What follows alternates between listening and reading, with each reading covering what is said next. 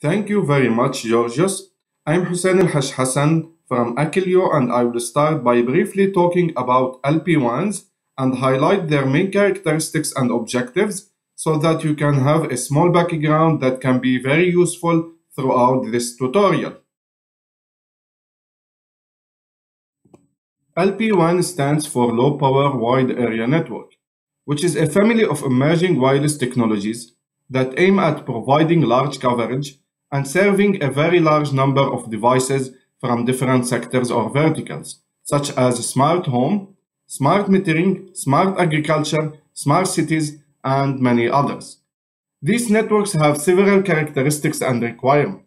So in addition to being long range and serving a large number of users, which are sometimes, by the way, deeply deployed, these networks have simple topologies that allow them to be easily scaled up and to be easily operated and managed.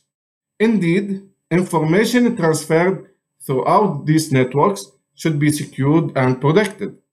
Furthermore, these networks operate with low bandwidth and sometimes with band restrictions. This limits the payload sent on these networks and opens the need for efficient compression mechanisms, as we will see in this tutorial. For LP1 devices, they should have low cost to ease large deployments, and they should have low power consumption, especially when the devices are battery powered. This is extremely important, especially that changing the batteries of devices is not practical at all. So as you see, design constraints are not very relaxed for LP1s. LP1s in general have similar architectures. In front of us is a generalized LP1 architecture. It consists of the devices, radio gateways, network gateway, authentication server, and application server. Different technologies may have different terminologies. For example, in devices or the things, such as sensors, actuators, meters, etc., they are named differently in each technology, such as in device and user equipment. The radio gateway, which is the end point of the constraint radio link, is known as gateway, evolved node B, or a base station. The network gateway or router is the interconnection node between the radio gateway and the internet, and is known as the network server, serving gateway, or service center. We also have the server responsible for authentication, and it is known as the joint server, home subscriber server, or registration authority, depending on the technology. At last, we have the application server, which is known as the network application in some technologies. Going to real technologies, two main design approaches are considered for LP1. The first approach is to adopt and leverage existing technologies, such as in the case of WFIOT that uses a subset of LTE standard. The other approach is to develop a clean slate technology, such as LoRaWAN. It's very important to note that my objective here is not to compare between these technologies, but rather to highlight their main characteristics. So all of the presented technologies aim at having low transmitted power to ensure a battery life of more than 10 years. The throughput of these technologies varies, but it is low as you see in front of you in comparison with broadband technologies. For example, LoRaWAN offers a few kilobits per second, while WFIOT offers a few tens of kilobits per second. Similarly, all presented LP1 technologies have limitation in frame size. An important aspect is the type of spectrum used by a technology. While some LP1s use the unlicensed spectrum such as LoRaWAN, others used a licensed spectrum such as WFIOT. Finally, downlink might not be available or can be very limited in some LP1s, while others provide normal bidirectional communication. To sum up, there exist many LP1 technologies with different characteristics but similar constraints. These constraints mandate specific protocols as will be explained next by Laurent. Thank you very much, Hussein, for this nice introduction. Now we are going to see quickly the protocol used on the Internet and more specifically for IoT. And we will also describe some concepts for interoperability. As you know, most of the protocol used on the Internet as defined by the WFIOT standardization group, and they can be stacked to form layers. The original model was designed 40 years ago for computers. The first protocol is at layer 3 and is IP. It offers a uniform vision of the network with a global addressing scheme for all computers around the globe. This way, the specificities of layer 2, such as Ethernet or Wi-Fi, are hidden. This integration between these two layers is very important since it guarantees the stability for the application and also the network evolution. For instance, Wi-Fi didn't exist when the IP protocol was designed. Currently, we are facing a transition from IPv4 to IPv6, since the initial addressing scheme of 32-bit is not enough for current addressing needs. The IETF defined a new version of the protocol called IPv6, which removes the constraint on addressing. But since most of the applications use the legacy version, the move to the newest one is very, very low. On top of IP, we have mostly the TCP protocol. It's a very important and complex protocol to manage packet losses and control the amount of information a node can send to avoid network congestion. UDP is a very simple and is only an interface between the application and the network. Applications are built on top of TCP or UDP, but the most important application is HTTP, which is used everywhere on the Internet. Initially, it was used to browse web pages, but it is also used for computer-to-computer communication. It is used to implement the REST paradigm. In this paradigm, the information is divided into resources. Each resource has its own identifier called URI. Some resources contain also URI, so this way it is possible to link a resource to another, forming the web. Finally, we have on top of HTTP some description language to structure the resource. For the web browsing it is HTML. It has been extended to XML for computer-to-computer communication. Another very popular language is JSON. As we said, this model targets computers with almost unlimited transmission capability. There is no strong limitation on the communication capacity, and packet carries thousands of bytes of information. With the introduction of new layer 2, such as IEEE 802.15.4, which was the support of ZigBee, but also found in other constraint networks, such as metering application, it was not possible to use directly the IETF stack. So, a bit effort has been done to reduce the transmission needs. First, IPv4 was abandoned since there is no more address, and IPv6 has been chosen. But IPv6 header is quite large, the double of IPv4, which led to the introduction of a header compression mechanism called 6LoWPAN. Georgios will present it soon. The use of UDP was preferred due to its simplicity, and a new protocol called CoAP for Constraint Application Protocol was defined. CoAP didn't break the REST paradigm and is still based on resource identified through URI, guaranteeing a strong compatibility with HTTP through gateways. We can say that this stack for constrained devices targets MTU of hundreds of bytes and throughput of hundreds of kilobits per second. These values are not compatible with LP1 characteristics that Hussein shown before. The MTU is of tens of bytes and throughput is not that high. It was not possible to redefine a new protocol stack since it requires a lot of energy and time, and the adoption is risky. So we prefer, in the LP1 working group, to generalize the compression mechanism defined by 6LoWPAN for IPv6, and make it generic and applicable for any protocol headers. That's the origin of SCHC, static context header compression. This way, and thanks to the fact that LP1 device traffic is highly predictable, we can compress the full stack in few bits, but remains compatible with the current architecture.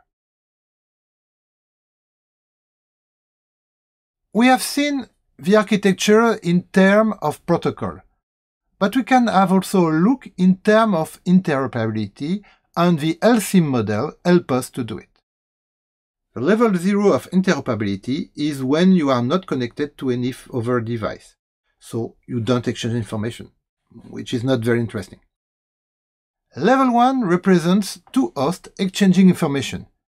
They need to understand how this information is structured. The best example is an electronic card where a processor queries an onboard sensor. The electronic card designer knows how to address the sensor and programs the processor to compute the information the sensor provides. Layer 2 is more or less the Internet. It allows any host on the network to communicate with another. Using a representation language such as XML or JSON, the receiver is able to understand if the binary sequence is an integer, a string, or a complex structure. Layer 3 adds the semantic, which means that the value can be enriched with information such as the unit, what is the relation with other data in the information system. At this point, we leave the pure networking capability and we focus more on how the information is manipulated into the information system. If the model is static or can evolve with the information received. Our talk focuses on how to increase interoperability for LP1 system. Currently, as Hussein explained, we have a point-to-point relation between the device and the cloud. With SCHC, any device will have an IP address and the information system will not have to apply some specific treatment for them.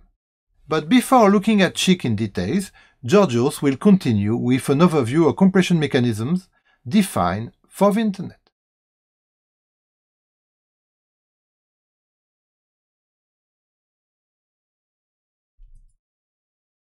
Thank you so much, Laurent, for providing such a good overview of the protocols that are developed for the Internet as well as the ones that are designed for the Internet of Things. I will now proceed with the state-of-the-art on header compression mechanisms. The compression mechanisms are not new concepts. Indeed, they are here since the beginning of the Internet. And actually, if we are using the Internet, it is thanks to these compression mechanisms. If we have a look at the history of compression at the IETF, you will observe that there are several compression mechanisms that have been defined. The first mechanism was developed in the beginning of the 90s and it was designed by Van Jacobson, and it was used for early adopters of the Internet for modem and phone lines to connect to the Internet from homes or from the offices. In fact, if we didn't have this technology, nobody could connect to the Internet, while the Internet will not exist as we know it today. 10 years later, Carsten Bormann came to propose a mechanism that is called ROC for robust header compression, which today is used in cellular networks such as 4G to carry voice messages that come with compressed headers. Again, 10 years later, in 2010, a new compression mechanism was introduced for the low power and lossy mesh networks. And it is widely used in the smart metering industrial networks. For instance, in France, we have the smart electric meters that use the 6LoWPAN technology. However, 6LoWPAN was not enough for LP1 networks. And this is why in 2020, 10 years later, the latest compression technology came, which is called SCHC, which can be viewed as an improvement of 6LoWPAN. SCHC targets to compress the IPv6, UDP, and CoAP headers. It basically targets to the IoT protocol stack from the IETF. However, it is more generic than that, since it can be applied to compress any protocol. In the following, I'm going to give you an overview of all the state-of-the-art compression technologies before Dominique will dive deeper to show how the compression mechanism of SCHC works. I will now proceed with the header compression that was proposed by Van Jacobson. We are coming back actually to the header compression of Van Jacobson. At that time, the goal was to connect a computer to the internet through telephone lines. So we have to interconnect actually two modems, and of course the throughput was very limited. Indeed, if we look at the technology, we had at the layer 2 a protocol that was called PPP, which stands for point-to-point protocol, and it was carrying IPv4 frames and UDP or TCP on top. That was the way actually to connect to the internet. The problem was that IPv4 and TCP headers are quite large, and therefore the header compression was a necessity. So how it works? Here we have the architecture of PPP, where an IPv4 packet are put into PPP framing and sent on the modem. But there's another protocol that exists that negotiates the connection parameters and the protocol to authenticate the user. So what Van Jacobson did, he added in the negotiation part the possibility a header compression. And this HC, the header compression, will be based on the context that will be shared by the both hands. Now, in the following, we are going to see the different compression operations modes that have been proposed by Van Jacobson. So in the first case, when there is a packet that arrives to a PPP point, and it has to be compressed. And if the packet is a UDP and IPv4, then there is no compression option. Therefore, the packet is sent in an uncompressed mode. Next, when a TCP packet that arrives to the PPP point, and it contains a SYN or FIN bit that represents a new or the end of a TCP connection. Then in this case, there is not compression either, and the packets are sent in an uncompressed mode to inform the other end that a new connection is being established or an existing connection is closed. Next, there are two more modes of compression, the efficient and non-efficient ones. More specifically, when the TCP connection is efficient, then the packet will be transmitted in a very compressed way, while when the TCP connection is not efficient, then the packets will be sent either without a compression or with a minimum compression efficiency.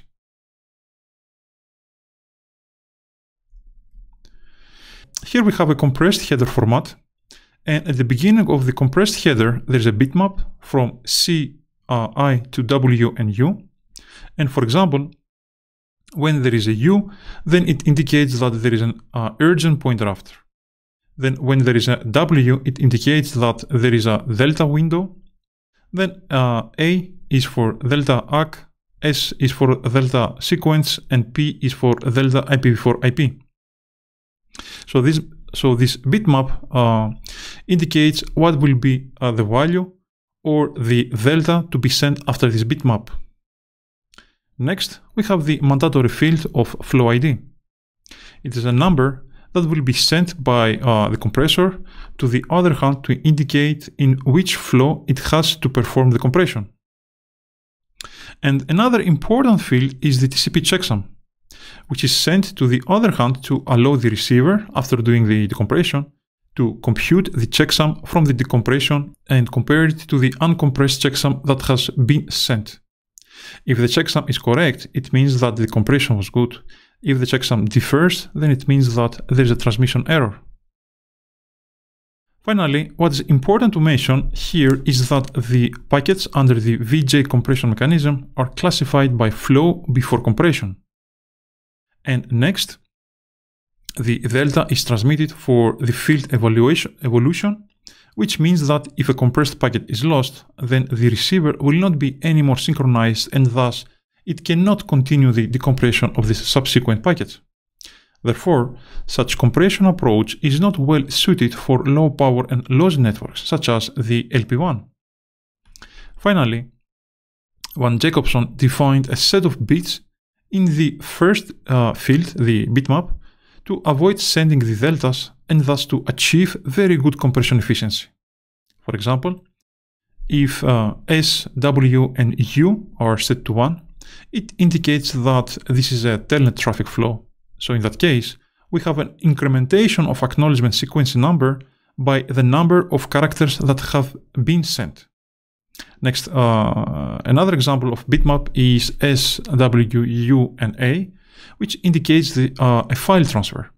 Thus, for a file transfer, the sequence was increasing, but not the acknowledgement. The VJ compression mechanism does not work for UDP traffic. It does not work anymore with TCP protocol either, since it does not take into consideration the TCP options. While using the delta encoding is very challenging, since if one delta is missing, the subsequent packet cannot be decompressed. Next, 10 years later, Carsten Bormann came to propose a mechanism that is called ROC for robust header compression to enhance the previous one. ROC today is used in cellular networks such as 4G to carry voice messages that come with compressed headers. We have two versions of ROC. ROC version 1 or V1 that is very specific to certain protocols, and ROC version 2 that introduces a language to describe fields in the headers in order to make the compression mechanism more generic.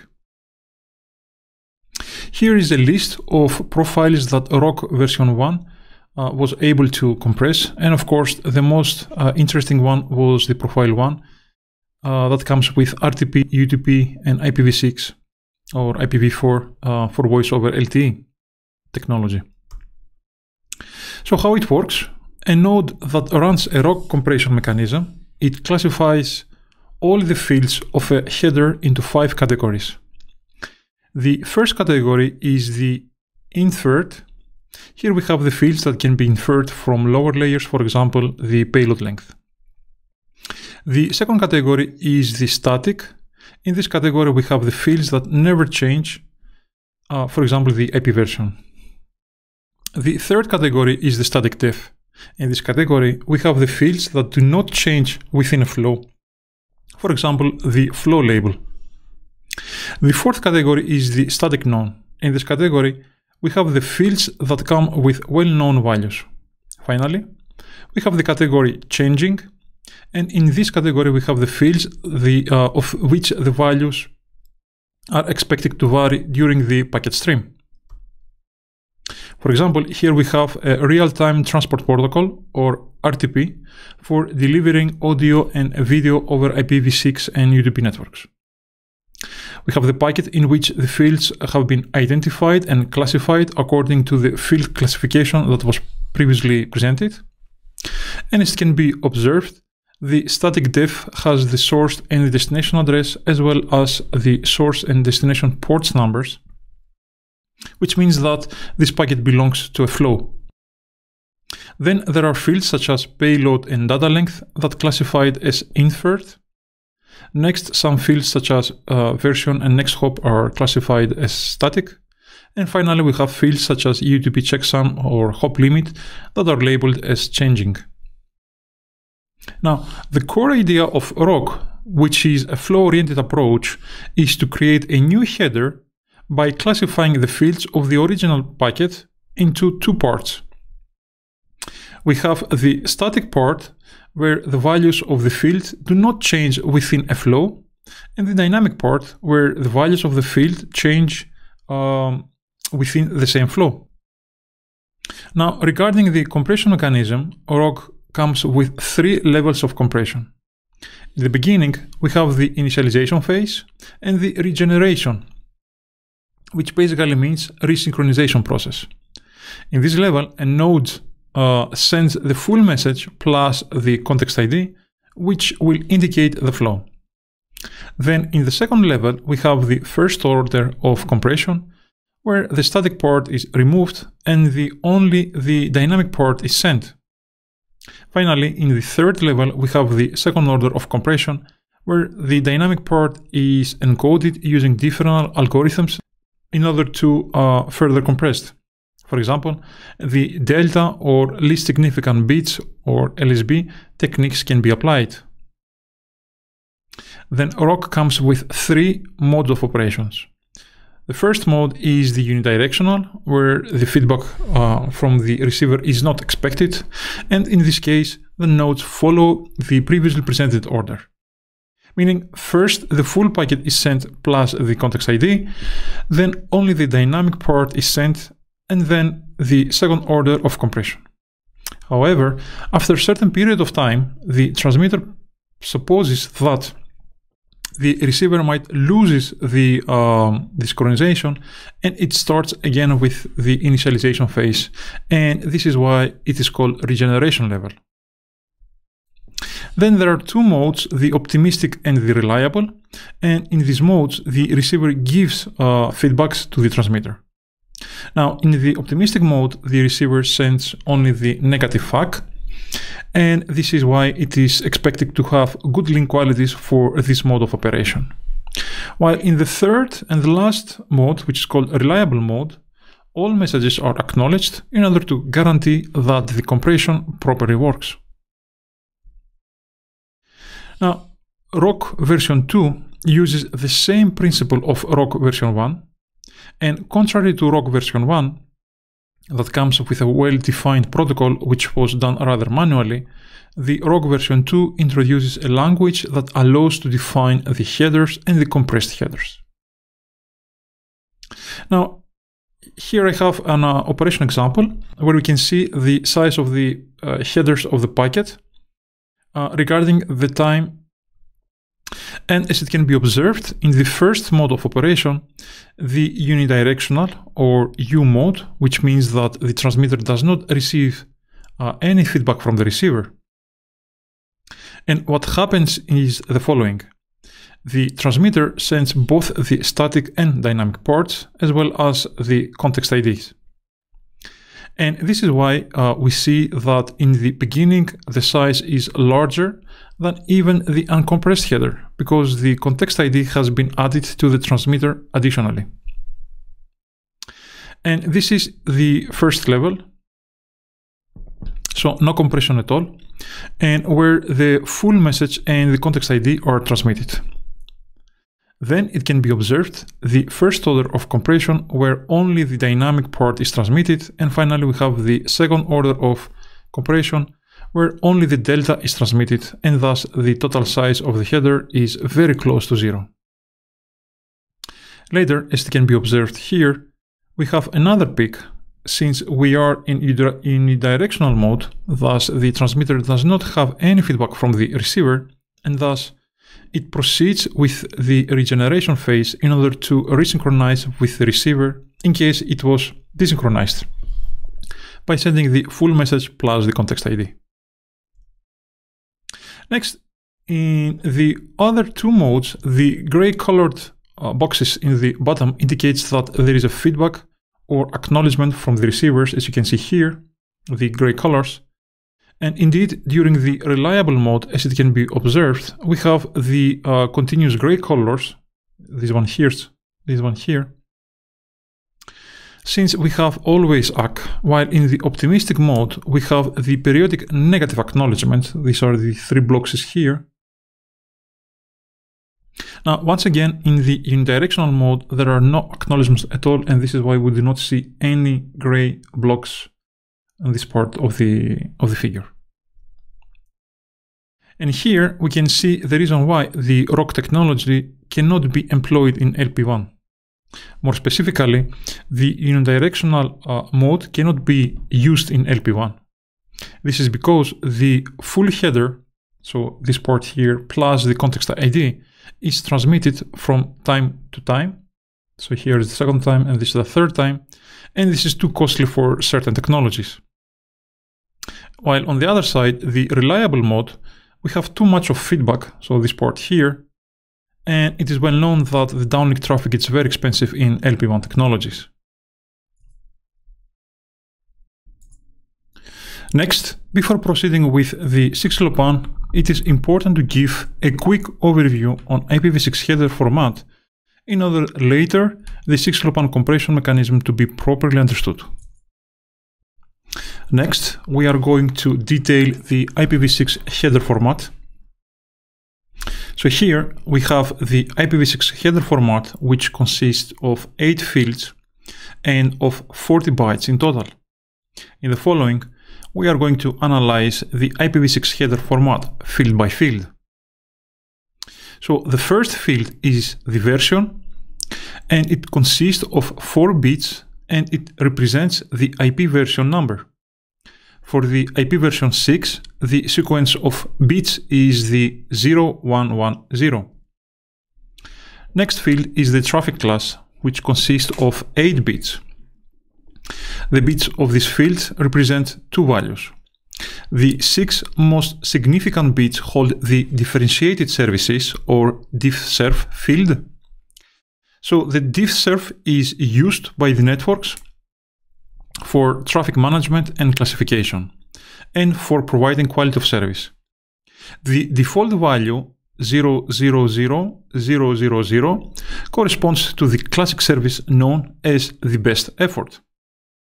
The last 2 bits of the field are used for explicit congestion notification, or ECN, and it allows end-to-end notification of a network congestion.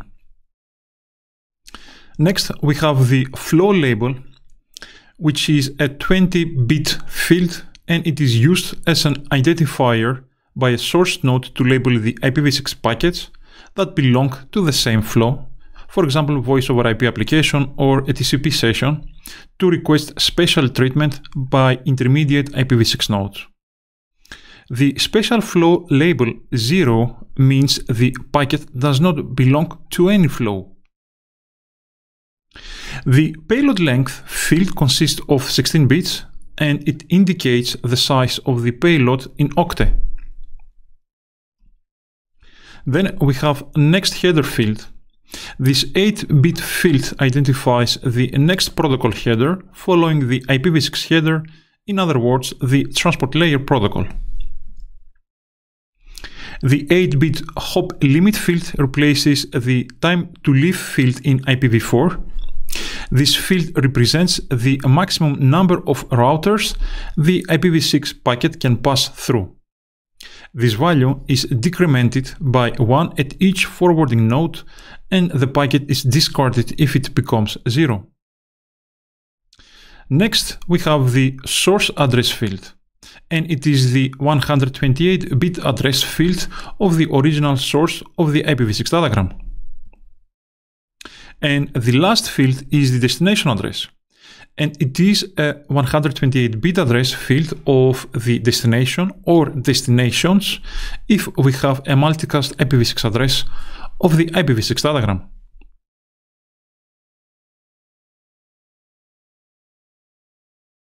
Next, I proceed with the 6-LoWPAN adaptation layer overview. The 6-LoWPAN is an adaptation layer for transporting IPv6 packets over IEEE 802.15.4 links. Among the mechanisms that are defined in the 6-LoWPAN adaptation layer, today I will give you a quick overview of the compression mechanism. IEEE 802.15.4 has a very small maximum transmission unit, or MTU, of 127 bytes. Now, considering that IPv6 header is 40 bytes and UDP header is 8 bytes, while the IEEE 802.15.4 MAC header can be up to 25 bytes without security or 46 bytes when security is employed, then as a result, there are either 54 bytes left for the payload when security is not considered, or 33 bytes when security is considered. However, IPv6 requires links to support an MTU of 1280 bytes. Thus, it is not possible to transmit an IPv6 packet over IEEE 802.15.4 technology as it is. Therefore, header compression and link layer fragmentation and reassembly operations are required, and this is where 6-LoWPAN adaptation layer comes.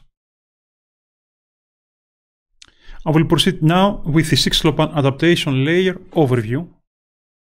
Now, the main goal of 6LoWPAN compression mechanism is to take the original IPv6 header, add to it few bits, which indicates how the original header is compressed. These additional bits that are added form the compressed header. Thus, the receiver of the compressed packet, by reading these fields of the compressed header, can decompress the original IPv6 packet. 6LoWPAN header compression follows a stateless approach. It means that all the information required to compress and to decompress the packet can be found inside the packet directly. Next, 6LoWPAN is flow independent, and it means that two packets belonging to the same flow might be compressed and decompressed in different ways, which means we do not need to maintain a state of the flow in which the packet belongs. Finally, 6LoWPAN is layer 2 independent, which means that its compression mechanism can be applied both to wired, such as powerline communication or PLC technology, and to wireless, such as the IEEE 802.15.4 technology. The header compression principle is elementary.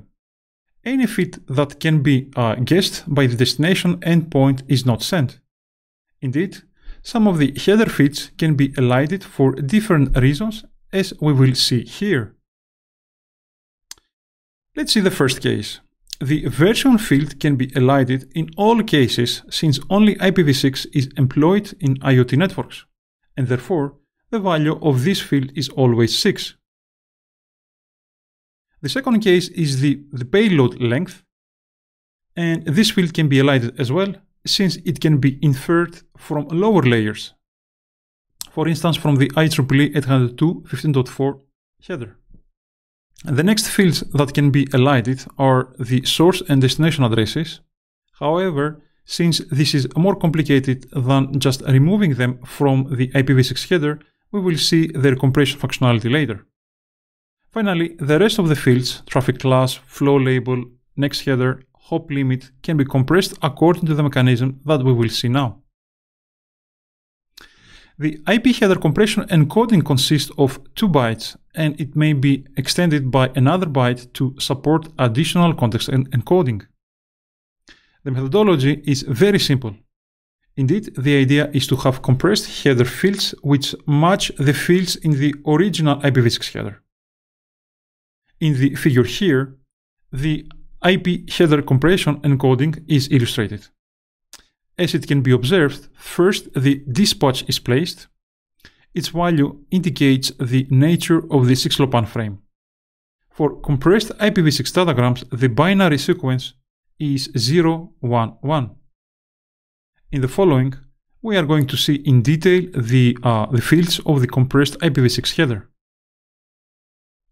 The TF field handles the compression of the traffic class and flow label fields of the original IPv6 header. Considering that it is a 2-bit field, it means that there are 4 combinations of these 2 bits. The next header field refers to the next header of the original IPv6, and it indicates whether the next header field is not compressed or not. The hop limit field represents the hop limit and refers to the hop limit of the original IPv6, and there are 4 well-known values. For instance, 11 represents the value 255, and the other 2 combinations are the values 64 and the value 1. Then we have a new context identifier field, which stands for context identifier extension, and it adds a context to allow 16 source and destination prefixes by default. The SAC and DAC fields, which represents the source and destination address compression, and it indicate whether we have stateless or stateful compression based on the context based addresses. Then the sum and dum fields, which represents the source and destination address mode. And depending on the combination, we might have different byte sizes. It highly depends on whether the addresses are link local or global actually. Finally, we have the field M, which stands for multicast compression, and it indicates whether the destination address is a multicast address or not.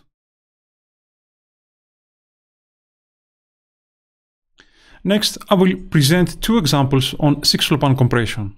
The first example is on link local multicast address, while the second on global unicast address.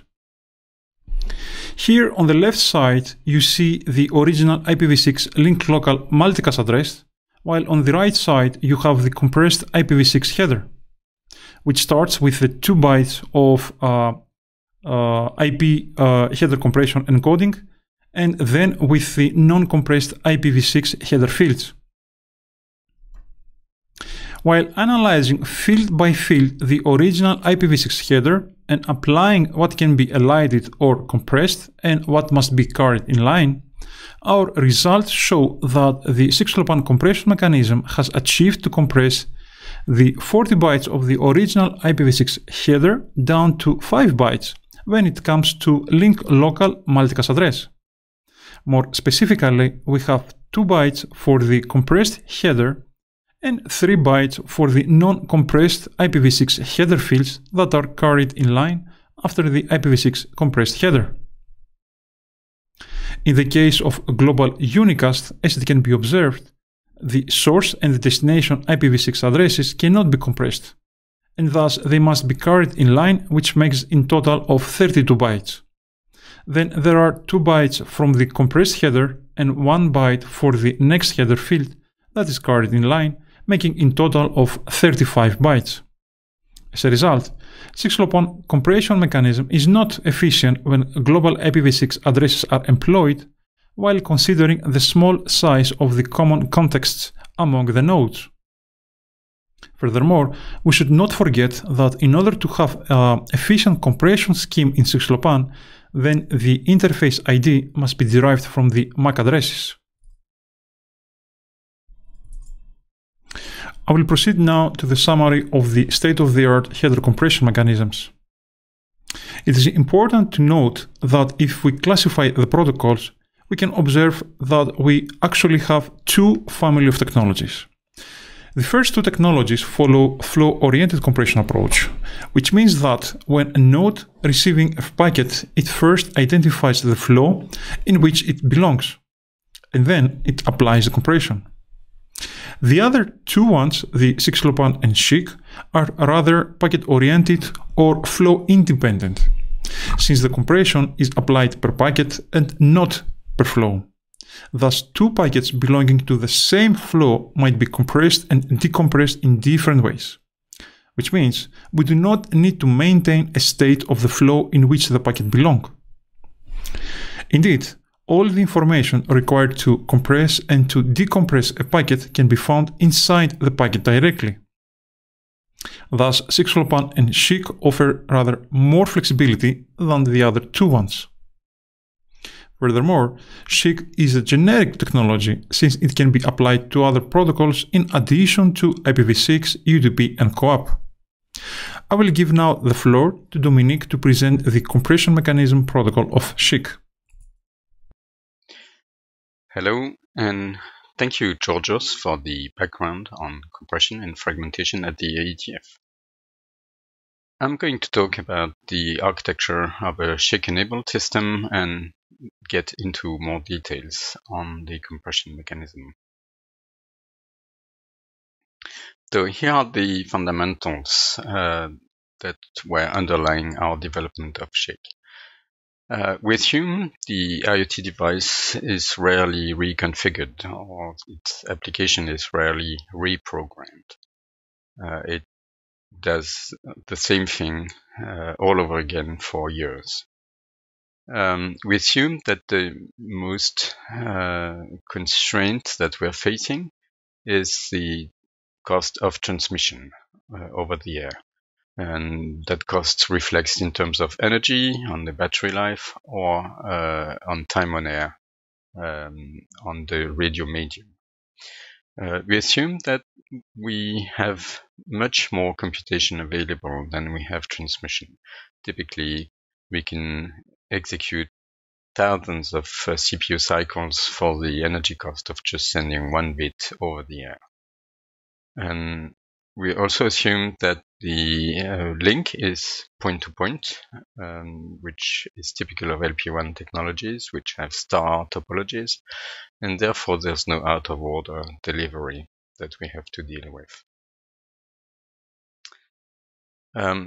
What we have designed, the principle of SCHC, support, of course, bidirectional links, but we were also sensitive to links where there's an asymmetry between the two directions, either in monetary cost or duty cycle allowance on the radio. And we even support unidirectional links if need be. We're also sensitive to the fact that the MTU, the payload size allowed on a LP1 link, may be constant or may be variable. The network may be changing the allowed MTU size under the user, and we have to deal with that. And finally, as I'm going to show you, SCHC provides extreme header compression. We are not aligning to bytes. If only a few bits are needed, then we just use a few bits to send the needed information. SCHC also provides very good fragmentation that Georgios is going to describe after me.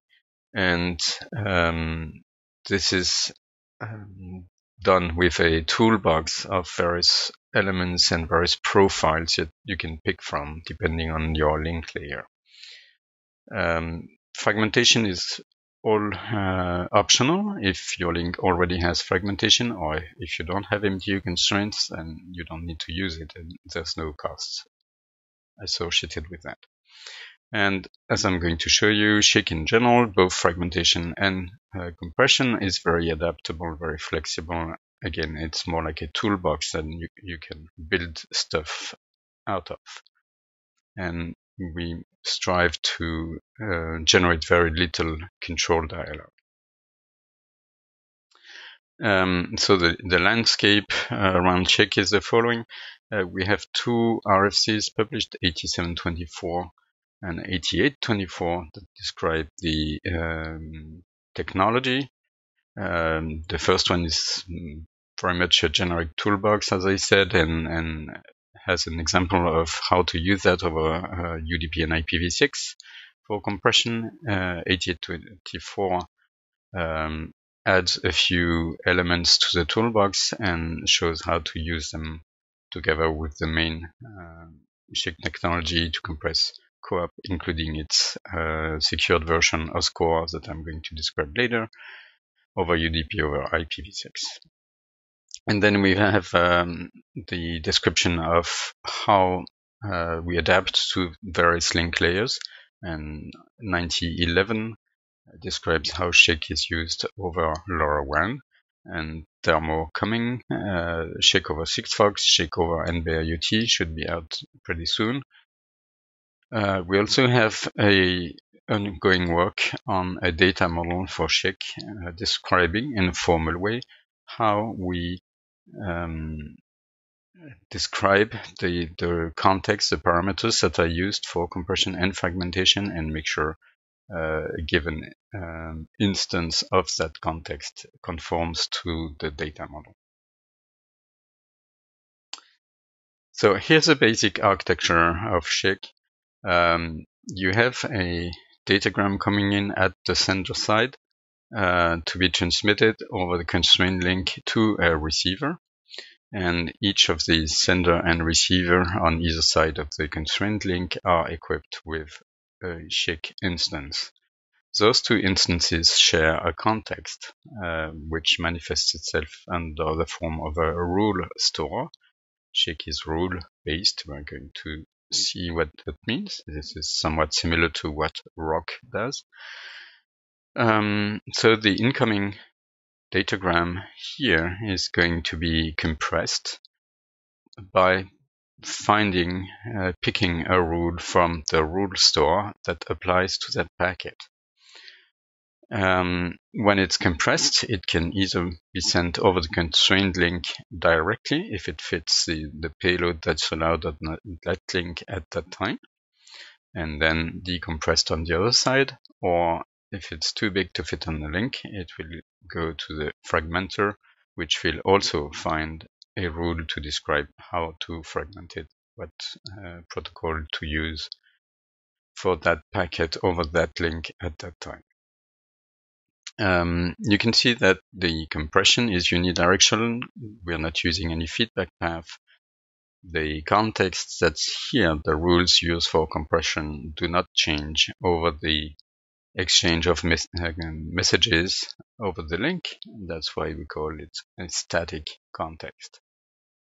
By contrast, the fragmentation may make use of a feedback path for reliability, and depending on which flavor of fragmentation you use, you might use this link more or less, or not at all if you don't have a feedback path.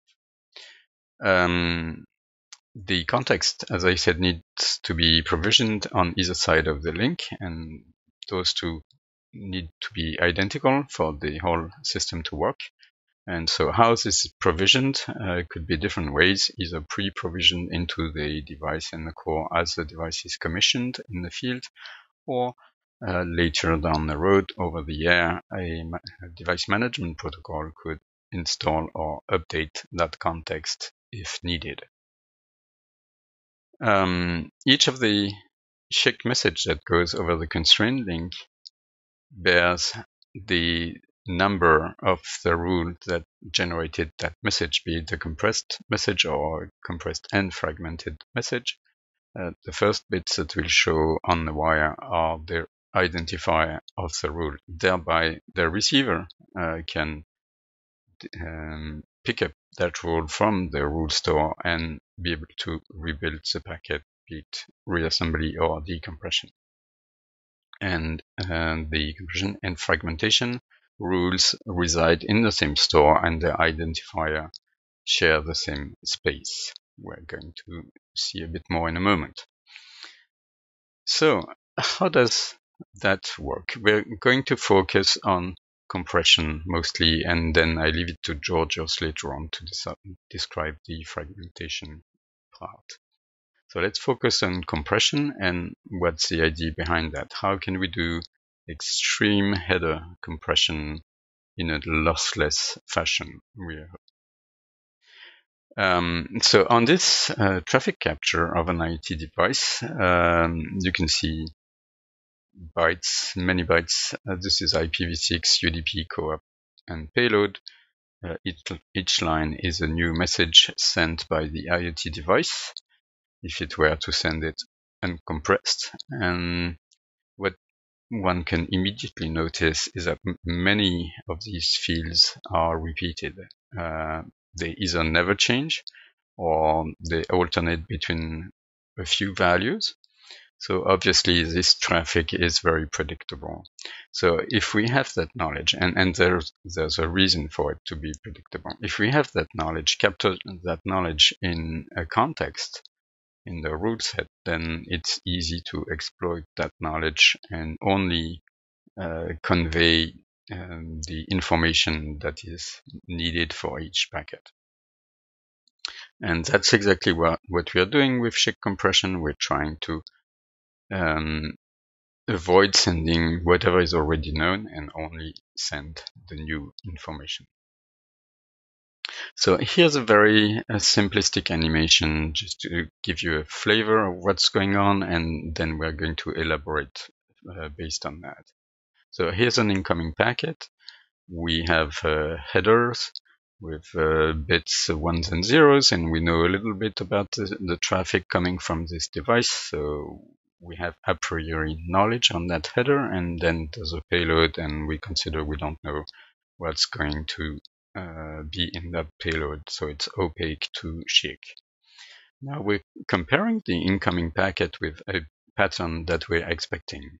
And so this is pattern number 1, and actually we notice that this one doesn't match the packet that the device is trying to send at this moment.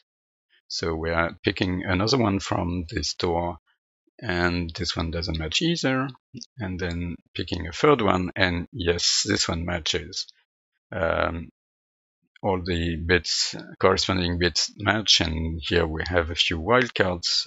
They are don't cares, so we have a match. So what we're doing is picking that rule pattern identifier, and that's going to be the first bit that we send on the wire, and then pick the extra information that is needed to fully describe the incoming packet, tag the payload along that we've not looked into, and that's what we send on the wire. On the receive side, as I said, we pick the rule identifier that allows us to retrieve the pattern. Then we fill in the blanks with the extra bits of information, which we call the compression residue, and tag the payload along, and that's our reconstructed packet. So here's a slightly more elaborate example. In the case of SCHC, we're not going to operate just on a string of bits, as I just showed, but we're going to operate on fields. So to the right, you see another example with an incoming packet in blue and green. That's UDP and IPv6, and here's our payload, which is maybe another protocol, but that we don't want to delve into. And that's our more elaborate pattern. So now we see fields, which are the little boxes, and we see values, which are, the pattern that we're trying to match. So the matching may be a little bit more elaborate than in our simple animation. We may have a exact match, which is the pink color. And it might be a match to a list, which is illustrated with the yellow color. In this case, we have not one target value, but 2 or 3.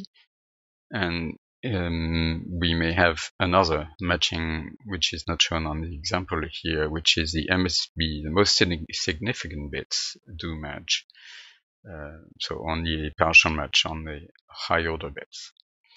And so some of the fields might just be ignored, and that's the black boxes in the pattern. So let's assume that this pattern number 5, the rule number 5, matches the incoming packet here. So what we're going to do is, because this is known, this is an exact match, all the pink are exact matches, we don't need to send anything. It's enough to send the rule number to be able to rebuild the values. And here the yellow parts need a little bit of extra information to convey the full value. Here we're talking prefixes. So because this list is of 2 elements, we only need to send 1 bit here to pick between the 2 options. And here, because we have a list of 3, we are sending 2 bits to pick one among 3. And that's our compressed packet, the rule number, in this case the 1 plus 2 extra bits, and the payload. So to be more specific, currently SCHC defines 4 matching operators. As I said, SCHC is extensible. We might define more operators if we see a need for a given protocol in the future, but right now we're living with those 4. Equality, strict equality, totally ignored, so don't care. Mapping within a list of values, and mapping on the most significant bits of the field. And that's now why it's a rule and not just a pattern. And then we also explicitly describe what the action is for compressing and decompressing that field. Most likely, if the field was matched with an equal operator, we want to not send anything, because as I said, the rule number is enough to retrieve the value. Most likely, if the field was ignored, we want to send it verbatim over the wire, but we might also be able to recompute that from extra knowledge that we have at the receiver. For example, the length field can often be reconstructed from the length of the payload that was received from layer 2. And so we might just ignore the length field in the incoming packet for transmission and be able to rebuild the length at the receiver with extra knowledge. If we have the list, then we're sending the index. I already mentioned that. And obviously, if we match the field with an MSB operator, then we may want to send the LSB bits. So that's all good, but now we have a little more complication coming up, which is fields which are variable length. UDP and IPv6 have fixed size fields, so the example I just showed looks like a stencil, a pattern that you apply on a packet bit by bit, and you are able to decide if there's a match or not. But if one of the fields is, or several fields are variable length, then it's not quite a stencil that you can apply on the incoming packet. As an example, if field 2 is variable length, then we don't quite know if those bits here apply to field 3 or to field 4, depending on the length of field 2, if we just apply the stencil. And so we would have to have multiple rules to describe all these situations, and that's a bit complicated. So we need to do something better. And what we do actually is break the pattern into fields, both in the rule, so it's no longer just a linear string of bits, it's actually fields that individually have patterns, and we also break the incoming packet into separate fields, itemized, so that we can easily match each field in the incoming packet with that same field in the pattern. And of course, we have matching operators that take care of fields that are variable length. So from the basic architecture I showed you before with a compressor here, we're moving to a slightly more elaborate architecture with a protocol analyzer that breaks the incoming packet into a list of fields, and a rule matcher that actually operates between lists of fields, the list coming from breaking down the incoming packet into a field, and the list of fields that are described in the rule that we are considering for compression. So this is all good. We have dealt with variable length fields. Now we have a little more complication coming up, which is a field that may occur multiple times, such as in co-op. And here's a Wireshark capture of that, but I'm going to describe co-op a little bit later. And so now we may have the same field that occurs multiple times. And so when we break the incoming packet into fields, we are going to not only describe what each field is, but also which occurrence number this particular value came up with in the incoming packet. And same goes with the rule. We're going to describe which pattern applies to which occurrence of the expected packet. So now we have everything to look at the rule description. And so again, we have a rule store with many rule candidates for compression, and each rule looks like this. You can see it as a table with rows that pertain to each expected field and columns that describe the details about this expected field. So we first have a field identifier. What is it? What is this field? By a unique name. Then we have its length. Is it fixed size? And then it's defined by the protocol, like UDP checksum, we know its size. Or is it something variable? And do we want to match something that is any length, or do we want to match only something that has a length known a priori? The position, that's the case of multiple occurrences I've already described. We have here a direction field, and this is a new idea in this presentation, that we want to be able to share a rule between packets flowing in both directions. So we have an IoT device sending messages up to a server, and server sending messages down to the IoT device. And those message flying back and forth probably share a lot of elements in common. And so we wanted to be able to reuse that same rule for both directions. However, there might be little variations between the packets going up and the packets going down. So we are going to express those variations with the field direction. And I'm going to show an example that may become clearer later on. We also have the target value. I've already talked about that. Is a scalar or list and a matching operator, which I've already gone through. And now the algorithm is that if the incoming packet, after being broken into fields, has the exact same list of fields, including position, direction, then the rule that we're looking at in the rule store, and each of these fields matches with the target value using the prescribed matching operator, then we have a rule that can be used to compress that packet. And if we do have a rule that can be used to compress that packet, then we may look at the compression and decompression action and apply that rule to do the actual compression.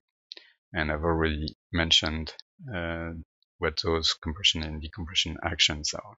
So the rule is a fairly complex structure, as you may guess now. And so it's important to have a formal description, and that's what we are doing in the draft to propose a Young model that formally describes the rule set. I'm going to show later on an example with co-op. So here's a presentation of the co-op header as defined by RFC 7252. So just to go quickly over that, we have a version number of co-op. Currently, we're expecting the value 1. We have a type of message, confirmable, non-confirmable, acknowledgement, and reset, 4 values. We have a code, so if it's a request, what kind of a request is that? Get, put, post, delete, etc.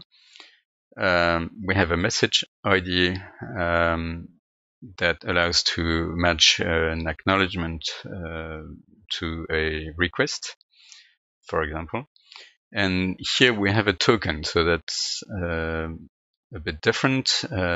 The token first may be multiple different sizes, and the actual size is described with the token length field here. It can be 0, in which case we don't have a token, but if it's non-zero, then we have this token, and the token is used to match a content that is sent back later after the request and an ACK. So we can have an ACK come immediately from the server back to the device saying, yes, I got your request, but I'm unable to provide the answer right now. So I'm first acknowledging your message, and the actual content, the actual data will come back later. And therefore, we need the token to be able to match that deferred response to the request. Then we have what co-op calls options, which are many different kind of information that you might want to send, and payload, if any. And if you do have payload, then you have this option delimiter here that separates options and payloads. So let's go through the co-op UDP IPv6 compression example. I've laid down here the fields of everything with a little zoom on the co-op header. And because we're expecting a message that carries those protocols, then we start laying down a rule with all the fields that we need for this encapsulated 3 protocols. Now let's add a little bit more details on that. And here I'm assuming that we want to match a packet that has a URI path which describes the resource that the co-op message is trying to address, and that this message also uses queries to modify the request. So, for example, here we're expecting 3 URI paths, and we will have 3 field descriptors matching occurrence number 1, occurrence number 2, and occurrence number 3, and we're expecting 2 queries, and we have fields to match those 2.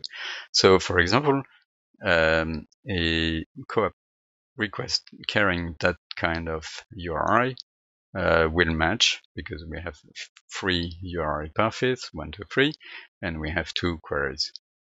This one will match as potentially match, and those 2 we know right from here that they won't match, because this one only has 2 URI paths and this one only has 1 query. So now let's look at the direction field I already mentioned a little bit. So in this example, most of the fields are going to be processed independently of the direction of the packet. They are indicated by the bidirectional direction indicator. And because we're expecting a slightly different code and of the co-op message, we have an up and down here, and I've replicated that code field to get ready to process things slightly differently in both directions. And again, in this situation, I'm expecting the IoT device to send a GET request up to the server, and so the URI path and query are going to be present in the message going up, and the content is going to be present in the message going down. Here I'm adding the length information, so those URI paths are essentially variable fields, but here I'm deciding that I only want to match the messages that have the second URI path that is 3 characters long, so it will match this one, and only match the co-op messages that have the second query that is 4 characters long, so this one will match, but this one will not. Okay, adding more, I'm now adding the full columns target value matching operators and CD action. Things no longer fit into one slide, so I'm going to scroll alternate between the 2 slides to see the full table. But here you can recognize the matching operators I've already mentioned, either ignoring or strict equality, and the actions that go with them. And here we have a list of 2 potential prefix values, one link local and one global prefix. Here we have matching on the MSBs of a UDP port, and we are sending the LSBs on the wire. And that's the rest of that rule description.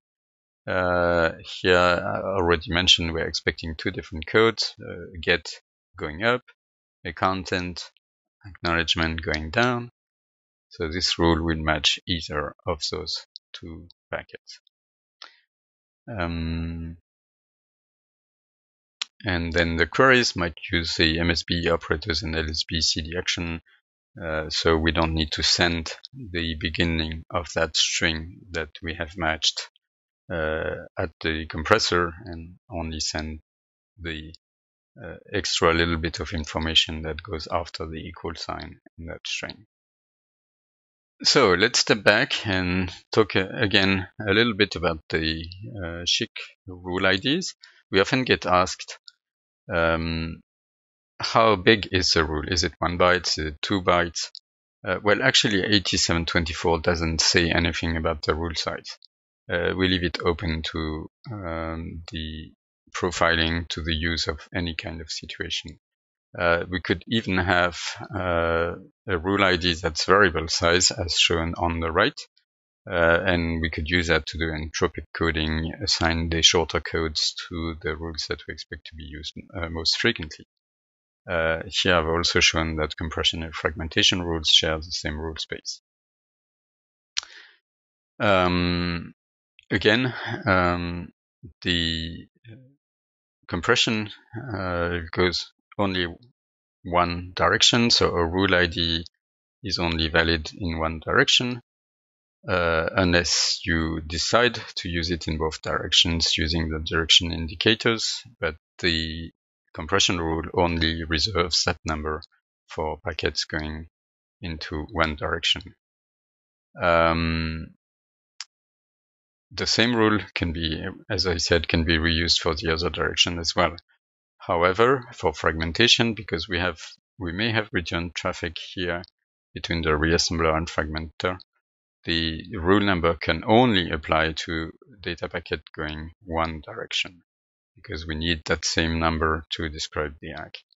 Therefore, if we have traffic going to both directions, we will need two rule numbers, even if the operation fragmentation reassembly is identical in both directions.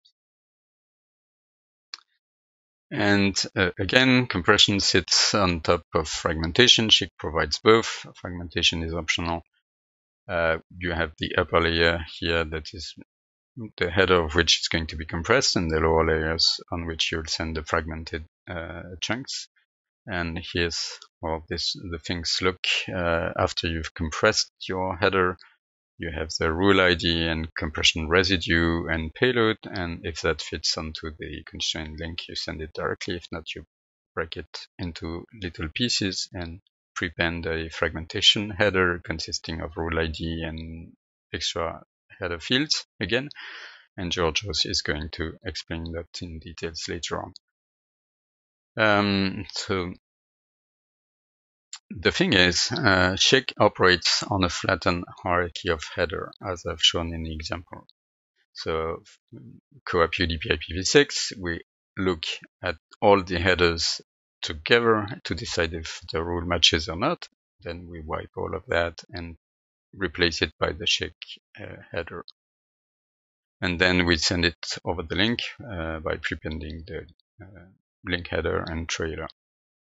And the fact is that we most often want security in our protocols, and so that's for confidentiality, and therefore we have encryption, and therefore the whatever is above the encryption barrier, encryption point, is no longer visible for SCHC to look at the structure and fields and values.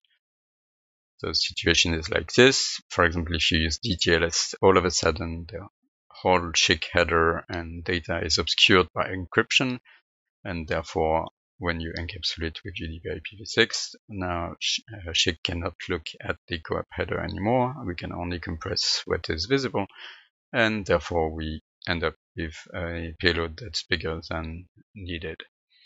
And that's why we introduce the double layer SCHC compression.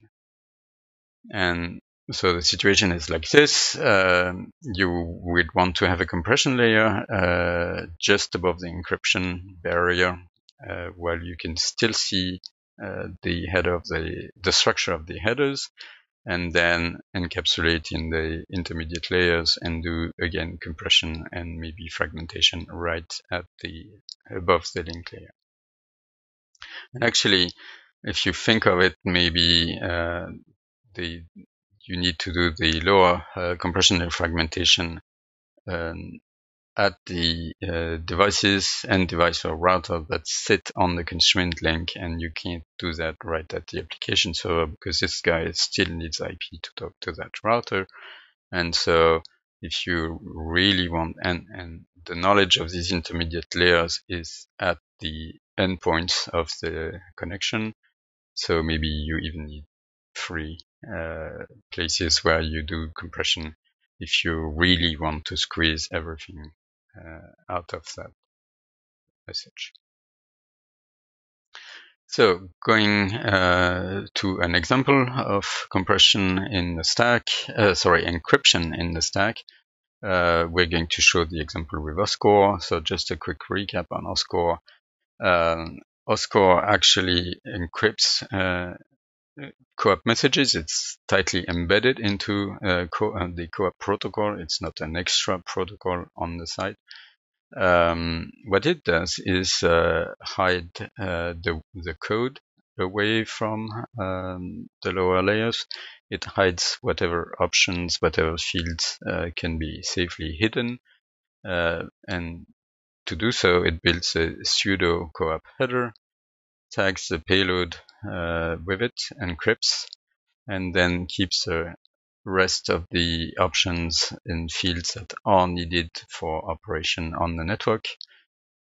Puts a fake code for messages going up or down, and puts the encrypted plain text as a ciphertext here, and that's a fake mock co-op message that's going to be sent over the network. And so if we want to to compress that with SCHC in the most efficient fashion, we need to compress before encryption, as I've mentioned before, and then compress again after encryption. And so we're going to insert SCHC compression at 2 points in this diagram, compressing the plain text before encryption and compressing the headers after the ciphertext has been added to this outer header. And so this is how we could do that. We have a little example here, compressing the inner header.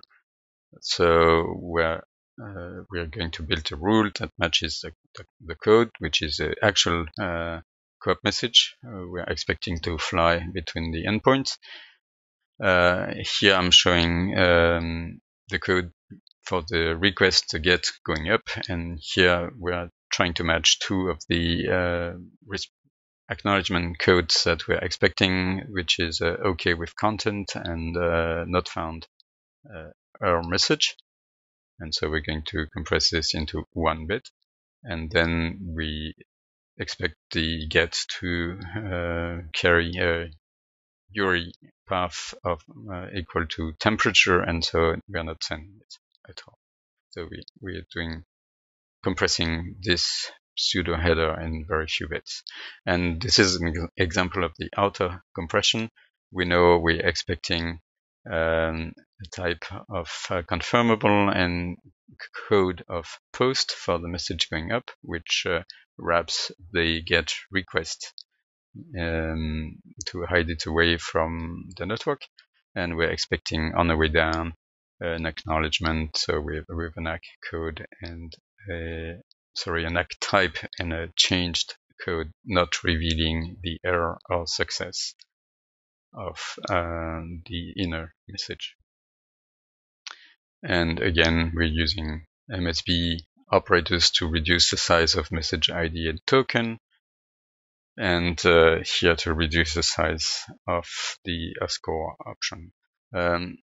OSCORE has 1 co-op option, but it carries multiple fields, so we've decided to break those fields into individual subfields and consider them as if OSCORE was another encapsulating protocol.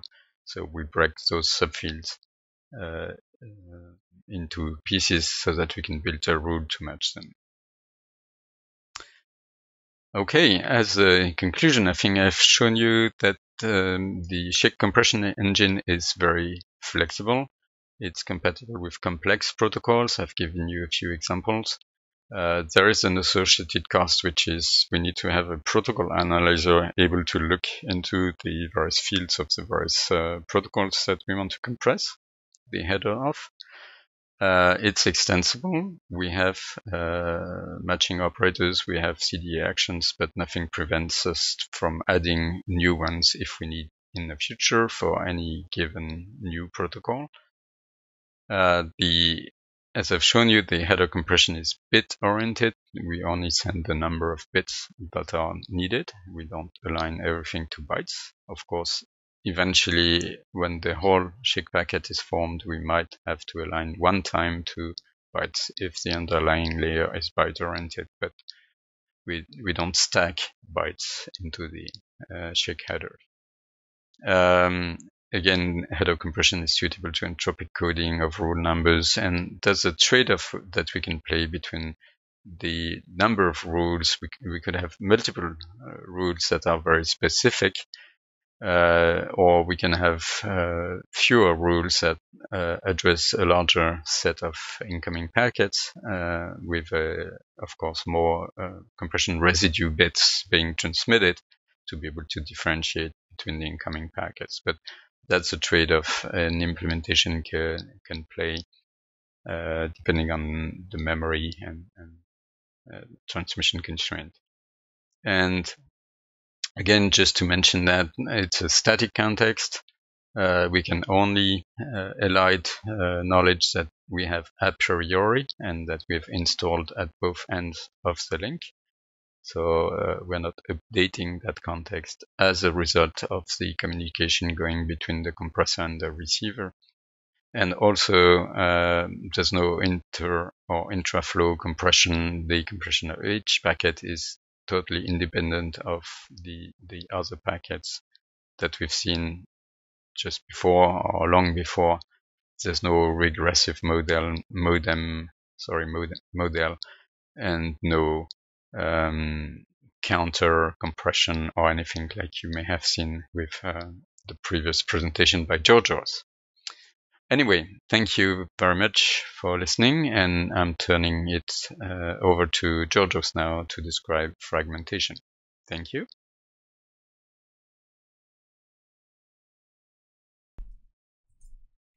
I will now proceed with the SCHC fragmentation part. Here on the right side of the slide, you can see the SCHC framework that is split into sublayers, the compression and the decompression on the upper part, and the fragmentation and reassembly on the bottom side. Now, in order to perform fragmentation and reassembly, in SCHC there is a rule ID that indicates the fragmentation message format and protocol parameters. Next, in SCHC framework, the fragmentation comes with 3 different acknowledgement modes. First, we have the no-ACK mode, and in this mode we have only unidirectional links, meaning from the end device to the gateways. Next, no-ACK mode supports variable layer 2 MTUs, maximum transmission unit. Finally, the reassembly check sequence, or RCS, is sent with the last fragment to validate the reassembly. Now, let's assume that we have here a large SCHC packet to transmit, and it is fragmented into multiple fragments of variable MTU, as it can be observed. Each of the fragments come with a rule ID and a fragment compressed number, or FCN, which is coded here in 1 bit. When the FCN is equal to 1, it indicates the last fragment, which triggers the RCS to be sent to validate the reassembly. In other words, RCS is used to check the integrity of a reassembled SCHC packet. By default, the CRC32 is employed. Here we have another example, and in this case, let's assume that one fragment is lost, and thus the RCS is wrong, or in other words, the CRC32 does not match. Thus, the receiver rejects the message. However, it doesn't inform the transmitter. Why? Because we are in no-ACK mode. Now, in this last example, in SCHC fragmentation, we can use more than 1 bit to indicate the FCN value, which allows for out-of-order fragment delivery actually. The FCN numbering is done in a decreasing way, and it starts with 2 power of n-2, where n is the number of bits that consist the FCN. Finally, the FCN with all the bits equal to 1 indicates that this is the last fragment. To summarize, no-ACK mode is a simple implementation which allows for modular MTU during a transmission. The fragment losses can be detected, however, the receiver do not send any feedback to the transmitter. Furthermore, it can lead to 2 packet losses if all one is lost. And finally, it is not efficient when the error rate in the network is very high. Next, we have the ACK-always mode. In ACK-always mode, the fragments are sent in batches or windows. Then an acknowledgement is sent back at the end of each window with a bitmap of the received fragments. As a result, the missing fragments are retransmitted before moving to the next window. Finally, in ACK-always mode, the RCS is used to perform final reassembly check. As previously mentioned, in ACK-always, we introduce the concept of windows. Indeed, in this mode, the window is encoded in 1 bit. Here we have the same example as before. The FCN starts with its highest value and it decreases with each fragment till all bits are equal to 0, which indicates the last fragment of the window. Again, as previously mentioned, with ACK-always mode, the transmitter is expecting an acknowledgement from the receiver before going to the next window. Now, considering the same example, let's assume that one fragment is lost. The receiver will transmit an acknowledgement that will contain a bitmap, which will indicate which fragment is missing from the window 0. Then the transmitter will retransmit the missing fragment. And finally, the receiver will send an ACK with the window 0, for window 0, with a bitmap where all bits are equal to 1 this time. Next, once the transmitter received the full bitmap for the window 0, it will continue with the window 1, where the same process is applied, and the value of FCN will start again from 2 power of n-2, and it will be decreasing to 0. Then, as expected, the receiver sends an acknowledgement with a bitmap for the window 1 to the transmitter. Similar to no ACK mode, the last fragment, in this case of the last window as well, is encoded with all 1 bit to indicate the end of the packet. Since RCS is correct, the receiver sends a small message of the C, the check message, with 1 bit equal to 1, indicating that everything is okay.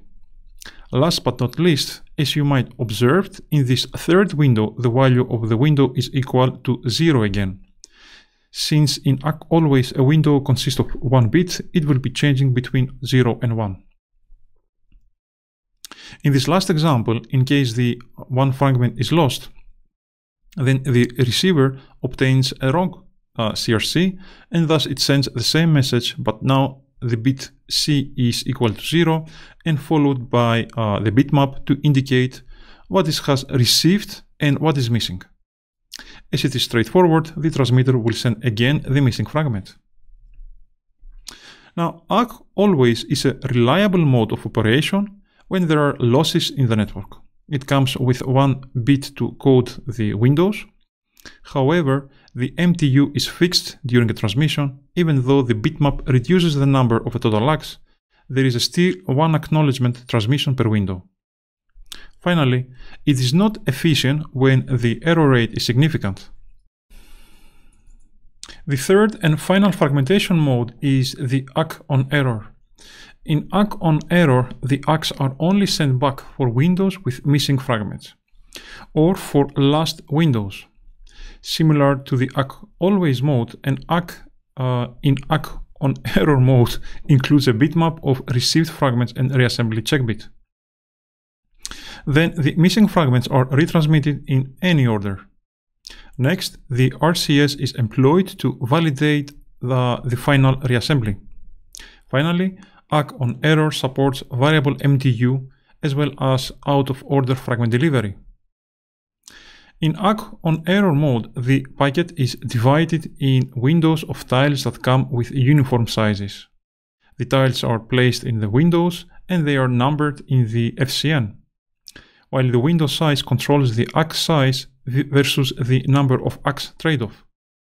Next, the receiver sends back an ACK only when a window is not completed. Finally, in this mode, it is important to keep in mind that fragments are used to transport the tiles. Now, let's assume that we have a large SCHC packet to transmit. which is divided into multiple tiles, as it can be observed here. Then the number of tiles, then we number the tiles from the highest value to 0. This highest value is defined by the size of the FCN, and in this case we have the FCN of 3 bits, thus we go from 6 to 0. Since we have numbering for each tile, we can group them in windows, where each window must have a unique number, which is different from always, where the window was encoded in 1 bit, thus it was swapped between 0 and 1. In this case, the window comes with unique identifiers. Here we have our first fragment with window 0 and FCN value equal to 110. In this example, a fragment is created with how many tiles we want. Indeed, each fragment header contains the first tile number, which is identified from the window and FCN values, while the rest of the tiles are straightforward to find. Next, we have another fragment. This fragment starts with window 1 and the FCN is 1. So the same process applied for all fragments. An acknowledgement is not necessary to be transmitted from the receiver since no error was detected, meaning the SCHC was calculated correctly, and as with always mode, a small message is transmitted. Next, in this example, let's assume that there is an error on one fragment, on window 6. So the receiver, when it receives the all one, indicates the transmitter what is missing. Then the transmitter, in a non-optimized way, will retransmit the last tile of the window 6. Next, the receiver gives the next non-complete or full window, and more specifically, it misses all the tiles from the window 7. Therefore, the transmitter retransmits the full window 7. Then the receiver indicates the transmitter that the window is not complete actually. Thus, the transmitter sends the missing tiles of the window 8. Finally, the RCS is correct and the message is acknowledged, and we see in this example that this process is not at all optimal. However, we can optimize because the fragments cannot partially be lost. So if some elements or tiles of the fragment are missing, then all the tiles that it contains are missing too. Thus, the transmitter knows that it has to retransmit the whole fragment actually, so which is the case in this example. And if the MTU changes during this exchange, for example in LoRaWAN, if the spreading factor is increased, then the fragment can be adapted transparently, and in this example the missing tile will be sent into 2 fragments. To conclude, ACK on error mode comes with less feedback compared to ACK always. It allows for dynamic MTU adaptation, and finally some extra padding is necessary on fragmentation if the size is not carefully chosen.